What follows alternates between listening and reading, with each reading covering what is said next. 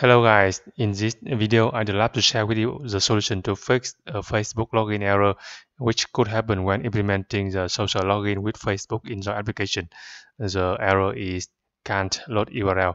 The domain of this URL isn't included in the app's domains. I am Nam Haming from CodeJava.net. Let me demo this error. So I have a web application in which I implement the social login function with Facebook here in the customer login page. You see, click the button continue with Facebook. And you see I got the error can't load URL. The domain of this URL isn't included in the app's domains. To be able to load this URL, add all domains and subdomains of the app to the app domains field in the app settings.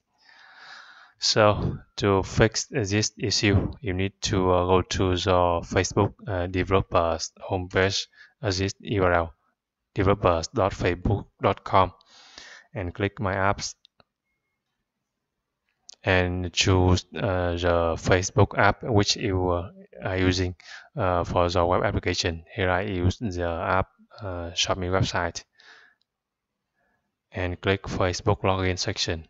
Click Settings.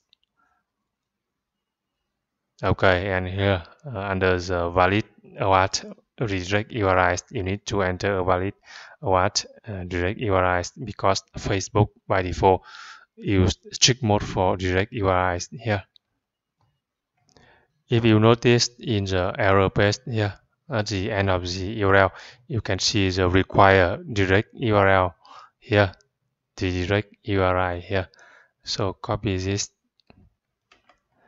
and paste into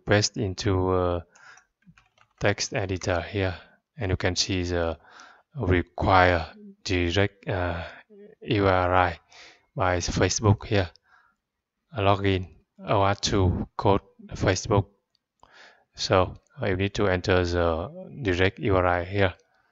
Replace the escapes characters here.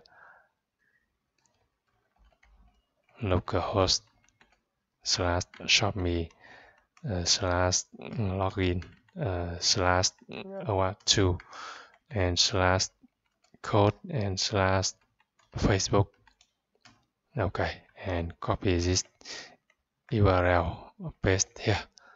Okay, and save changes. Okay, and now let's try to log in again here.